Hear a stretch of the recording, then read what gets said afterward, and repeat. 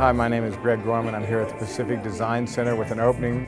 Well, the exhibition basically represents about 40 years of my imagery, starting with pictures taken in the 70s all the way up to recent times. What really stands out about Greg's work is it has this kind of pure, it's sort of refined, classic image. He has this relationship with all of his subjects. They like him a great deal. They're drawn to him, he's drawn to them, so it's a mutually beneficial kind of arrangement.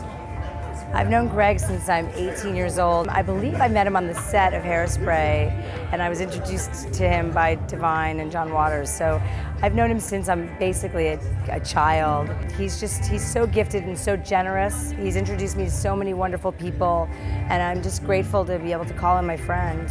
I am a collector of Greg's work, and I just love his black and white formations, the way he has the shading and the movement, and to me I love all of his body form motions, where he has the dancers and the nudes. I think that they are truly extraordinary. Greg is just, sort of an iconic photographer of our time. I feel so connected to the work because I get to know the artist, but I think everyone should come down and be influenced by this beautiful work.